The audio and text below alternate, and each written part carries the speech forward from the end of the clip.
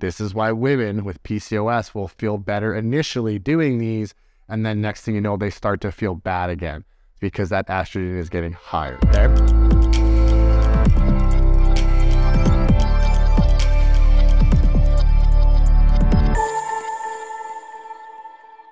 Welcome to part 6 of the hormone series, where we will continue with on how to optimize hormones. And in today's video, we're going to do DHEA, androgens, and testosterone on the other side there. So these ones we have to be a lot more careful with. So once again, referring back to previous episodes, there is a lot of dangers that can come with messing around with one's DHEA, androgens, and testosterone. So if you haven't watched that video yet, please refer back to that if you are going to venture into any of this. But as always, consult your physician and consult a professional prior to doing any of this stuff, okay? Have your labs, especially when it comes to DHEA. Most people we could assume are higher in estrogen. You can flush that estrogen, right? You're not in a lot of danger, only at a lot of benefits. If your estrogen gets too low, your sex drive kind of mess up, we'll kind of just have to reset it. But these guys, increasing them too high can really lead to a lot of issues. Too low can lead to a lot of issues, and they're harder to get back up than something like estrogen. So please, please consult a professional, get your labs done, okay? But now that that's out of the way, DHEA. So as we discussed earlier, DHEA can go high or low with stress. Depending on the individual environment, what's going on within the body, it can go high or low with stress. But I'm going to start with high. So if we see high levels of DHEA, we want to talk about reducing stress. Now that's again, more than perceived stress, emotional. It's physical as well, air you breathe, so on and so forth. So a lot of times DHEA can be high from overtraining. So take a look at your training. If you are someone who is exercising, 5-6 times a week, plus doing HIIT cardio, plus jogging, plus spin classes, whichever, take a look at that and maybe I need to back off from this to help lower my DHEA, okay? Adaptogens can help, as we mentioned, because high levels of cortisol can also result in high DHEA. So ashwagandha, Relora, things like that, those can really help. So that'll be more in your cortisol manager. I discussed that in a previous hormone video. Cortisol Pro from Tonic C, Cortisol Manager from some company on Amazon, which is Suffices, and Court Ease from Nutrition Dynamics. So those would be good for lowering cortisol levels. So that could help reduce your DHEA if you are in that scenario. Once again, too, a Dutch test will tell you your DHEA, but it'll also tell you your cortisol and what you're doing with it, and that can give you an indicator of which route you should take for lowering that DHEA. Reducing inflammation, because inflammation is also a big culprit of causing higher levels of DHEA through various mechanisms. Optimal exercise could lower it. So if you're one of those individuals that's not excessively exercising and you're doing like no exercise, implementing a workout routine could help lower that DHEA. In simplistic form, you could start using that DHEA. Plus, done correctly, it could help lower inflammation, improve insulin sensitivity, which can lower cortisol levels, and also improve your stress management, right? So if you're someone that doesn't exercise, that is how you can help. GDAs, glucose disposal agents, okay? A lot of us are struggling with higher levels of insulin, which is bringing on more inflammation and higher levels of cortisol. So you can use glucose disposal agents. You got like berberine, bitter melon, cinnamon, things like that, R-alpha lipoic acid. Those help reduce insulin levels, which can have a systemic effect on literally everything. But in the context of this, they can help reduce DHEA. Nutrition Dynamic right now probably makes the best one. There's called GDA Max. But you can kind of like piece them together and do it that way too. You have to be careful with things like berberine though, because they can address bacteria, which can cause inflammation and so on and so forth. So just once again, it's all professional. Metformin, definitely consult your physician on this one. But metformin can help reduce these hormones. But it also can improve insulin sensitivity. But once again, used within the proper context, because there can be side effects with metformin. Now, low. So all found in high except metformin. So reducing stress can help increase DHEA. Remember, it's primarily produced by the adrenals. So if they're so damn busy producing cortisol, they're not going to be able to produce a lot of DHEA.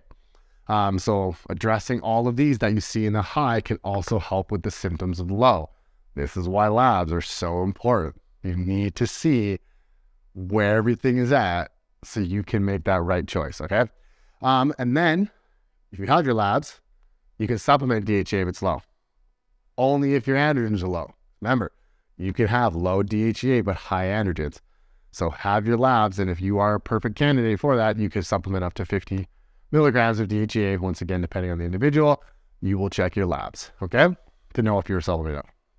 So that's DHEA. So now, going into androgens, we want to be extra careful with these ones, especially with the way society is trending these days, and a lot of people are kind of actually dealing with high androgens, until you get into like a menopausal state as a female and whatnot. But when we're dealing with high androgens, we want to look at one step is getting them out, is like draining them, okay, is how you could look at it. You still have to address, why are my androgens high? Am I over-exercising? And is my stress super high? I should have put in here, do I have a PCOS diagnosis, right? Is that why they're high? Am I overly inflamed? So I'm secreting a lot of insulin, which is converting to a lot of androgens, right? Is my progesterone, not mainly mine, but more so women, are their progesterone to estrogen ratios off, causing more to go into androgens?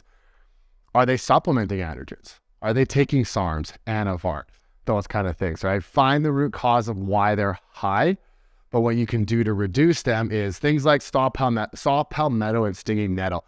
So yes, ladies, a prostate support supplement can be great for you, because that's what they contain, is saw palmetto and stinging nettle, for example, so it can help feed out those androgens. But remember, this is a crucial piece of information to remember. This is where a lot of women go, I shouldn't say wrong, but a lot of women run into these roadblocks with things, especially polycystic ovarian syndrome, with saw palmetto and inositol, because these will help lower androgens. Well, they don't just magically disappear. They are going into estrogen. Most PCOS already struggle with estrogen.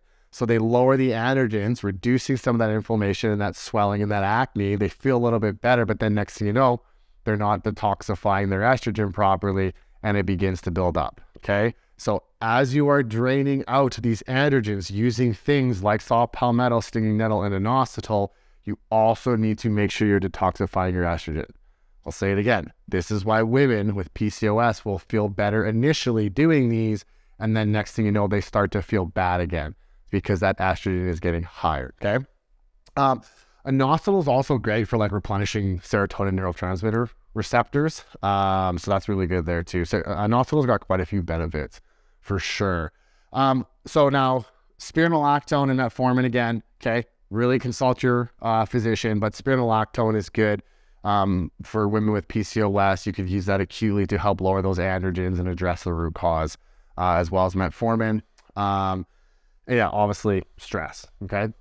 And so now if they're low, once again, stress could be playing a role. You could be burning through these by overtraining, because that can happen as well.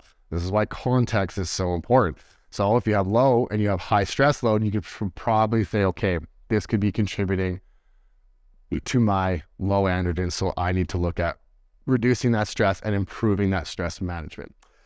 You can supplement DHEA as long as DHEA is low, okay? You can supplement DHEA because, remember, DHEA feeds into androstenedione, so that is how we're going to raise our androgens, okay? Pregnenolone.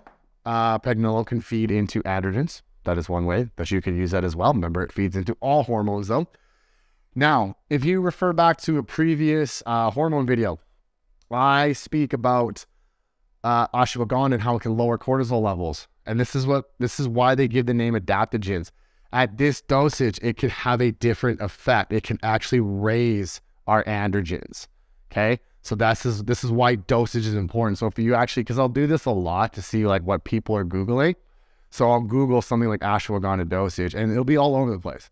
It'll tell you this, it'll tell you that, it'll tell you whatever, right? So higher dosages can really help with increasing androgens. And then, once again, as long as you've done your labs, consult a professional, talk to your physician, things like androgen medication, so like Anavar, right? Anavar gets a really bad name because of dum-dums who don't know what they're doing, bodybuilding coaches who run no labs and just give them Anavar because they want them to win, their client to win a trophy so they look good. Anavar catches a really bad name. Remember, these medications were found to save lives. Just leave it to human beings to abuse things or use them within the improper context. But if you are that perfect candidate for it, Anavar can be a good way to bring up those androgens, okay? And then same with SARMs, selective androgen response modulators. Things like Ostrian and Cardine are probably really good. MK677 could be a good one as well. That kind of plays a role in growth hormone, so the research says. So that's something you could suggest if these androgens are low and if you are detoxifying your estrogen properly. And then aromatase inhibitors, because you could be over aromatizing, draining out those androgens. Once again, figure out the root cause, but you can use aromatase inhibitors to prevent that and kind of keep some androgens in there, having that androgenic effect that is required for vitality, health, muscle building, metabolism, so on and so forth. Just don't get them too high. This is why it's not as a matter of fact, it's not as simple as just going and getting your labs checked once. You have to consistently check them when you use any of these things, okay? As soon as you start messing with these hormones, optimizing these hormones, you need to make sure you are checking your labs that they're not getting too high. But you can, like, if you know what you're doing, like myself, I can use symptoms because sometimes it's very difficult for clients to get blood work. It can be pretty obvious. Once again, referring back to the previous videos where I explained the symptoms of high or low, it can be pretty obvious when someone is getting too high of androgens. Like I've gotten Dutch tests back and we ran SARMs, for example, and right away they've gotten puffy and watery and bloated and stuff, and that's telling me there's a gut issue, and so their androgens are getting too high, and so we have to pull back and address that before they're, doesn't mean that SARMs are bad for them, they're just not great at that moment in time, okay? So it's a matter of addressing the root cause, but always check your labs, okay? Because as mentioned, a lot of women give themselves PCOS with Anavar and SARMs. All right, now getting into testosterone. So, high. Once again, inflammation can cause you to be high in testosterone. Various mechanisms. There could be pituitary issues on the other spectrum. Remember I said benign tumor can be low. You can also be outputting too much luteinizing hormone, for example, and having high testosterone. Talking about females, PCOS diagnosis plus addressing that PCOS. That is a very common symptom of PCOS, is high testosterone due to insulin, okay? Because of inflammatory condition, causing more insulin levels, stress, and so on. This is why. Reduce insulin. Look at glucose disposal agents, because that can stop the over-converting to testosterone. Or, sorry, not stop, but like reduce the over-converting to testosterone. Reducing stress, for stress can create inflammation, signaling issues, so on and so forth, can result in higher testosterone. Once again, most people, unless it's females that are PCOS diagnosed, are actually lower in testosterone. So you're not going to be dealing with this high testosterone a lot unless you have a PCOS diagnosis that is showing high testosterone, because not all PCOS is high testosterone or high androgens. So lower your TRT dosage. So a lot of, over the years I've done this, a lot of men have said they're on TRT, and then we look at their blood work and their blood, it's like ridiculously high. And so their dosage is actually like 500 milligrams. That's not a TRT dose, okay? That is your own prescribed dose. A TRT dose will be anywhere from 100 milligrams to 200 milligrams. Now, even though that's being prescribed by a doctor, it still can be too high. I recently had a client at 200 milligrams and it was too high. We needed to bring it down, especially in his circumstance. If he was in a little bit different position, that's okay, especially if you're trying to be a bodybuilder and go for, like, you know, he wasn't like he was like super physiological levels that was going to cause issues. It was just causing issues in his context at that time, right? So a lot of guys will think, okay, well, the doctor says this, so I'm going to do that. Have your labs checked, and you got to see your estrogen and what's going on. You might need to lower that TRT dosage, okay? Or just stop running so many drugs. Someone like me that made that big mistake. So, low. So we know sleep has a big impact on hormones, especially testosterone. Now, 1 or 2 nights of bad sleep probably isn't going to affect your hormones a lot. It can affect insulin a lot and have like a little acute effect, but not to the point of where you're like really bringing back low testosterone in labs. It's that consistent poor sleep quality and quantity. So like after a week or 2 weeks, and most people have poor sleep quality very consistently. So this is where we really want to work on improving that, but that could be going back to addressing the root cause. Okay, what's causing this? Do I have an overgrowth? Do I have a parasite? Do I have insulin resistance? Is my circadian rhythm off? A lot of things like that. It's easier to, like, let's say you wake 4 or 5 times a night. It's quite easy to solve 3 or 4 of that. But that one waking, so usually people wake between 1 and 3, delivered, that is a lot more work to get somebody to sleep through the night entirely. That is where, if you're breaking up like 4 or 5 times a night, that's usually really easy to resolve. Then you get down to only 1 time, that's the hardest to resolve. Zinc, we know zinc plays a big role in hormones, especially testosterone. So you can do up to 100 milligrams depending on the context. Remember, zinc and copper fight for absorption. So recently I had a client, her doctor put her on zinc, and we're in this new protocol. And now that the doctor told her she needs to be on zinc, she's like, oh, I want to supplement my zinc. I said, no, your other stuff has zinc in it. So you do not need to do that, because if you start doing that, you're going to start competing with copper, and then you're going to disrupt that ratio, and then you can cause issues, okay? So don't overdo your zinc. Like those that know me know I recommend when you start to feel a cold coming on that you mega dose zinc. That acute period is going to be okay. It's that chronic usage. So ladies, with a copper IUD, supplement zinc, okay? Humanofort. Humanofort has been shown in research to increase testosterone levels. Same with maca and fenugreek and boron. Here is the thing about those nutrients. If your low testosterone is due to age, they're not going to have the biggest impact. They might help a little bit, but they are not going to bring you up to natural levels. Now, if you are someone of that age that has low testosterone, just age related, it wouldn't hurt. And let's say you need to lose weight, it still wouldn't hurt to run these in like a caloric deficit to prevent even lower, but they're not going to bring you back up to optimal like youth type levels, okay? That's where TRT comes in, testosterone replacement therapy, okay? And like I said, when I was talking about hormone replacement therapy for menopausal females, any dangers you can read from this are idiots who abuse it, like I had, or are people who are not detoxifying their hormones properly. That is where the dangers. There is genetics and stuff, so this is why you have to get your labs checked. But under the right supervision and with the right lifestyle nutrition plan, TRT is perfectly safe, and it could absolutely change your life, especially for a male, okay? B vitamins, methylation, play a huge role. They're super important. That could go into like all hormones. Just take your B vitamins. Methylated form, pure encapsulations has a good B complex. Once again, if labs are showing low DHEA and androgens, you can take DHEA and androgens to help improve that testosterone, because those are going to feed into testosterone. This is where pregnenolone for males is more effective than females. Pregnenolone will work good for increasing testosterone levels. And then vitamin D3. The vitamin D3 is super popular. Gets a big name, especially around the whole recent incidents and everything. Especially if you're in Canada and you are the winter months, you definitely are safe to take up to 10,000 IU, okay? It's highly unlikely you're going to get vitamin D toxicity. Highly unlikely here in Canada. Once again, there's always exceptions to the rule. There's genetics and so on and so forth. So get your levels checked, which is near impossible here in Canada. They just will not check your vitamin D levels. But if you don't feel safe, check them and see that you'll probably save running this at least 5 times a week. During the winter months, I'll run like 7 times if I'm not getting out a lot. I'll run 10,000 IU 7 days a week, okay?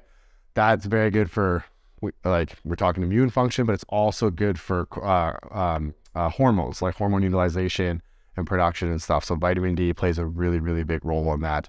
And like if you're in Canada, you're guaranteed to be deficient in vitamin D, okay?